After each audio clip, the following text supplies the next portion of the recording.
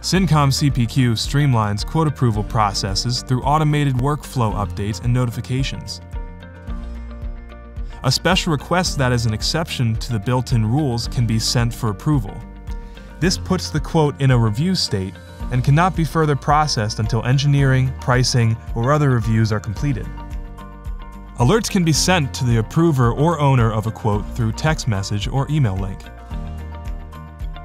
The approver can click a link from a text message or an email and be brought directly to the special requests that are assigned to them.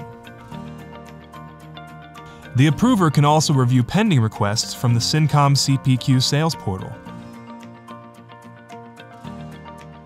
The approver can review the exceptions to the rules and decide to approve or deny these requests.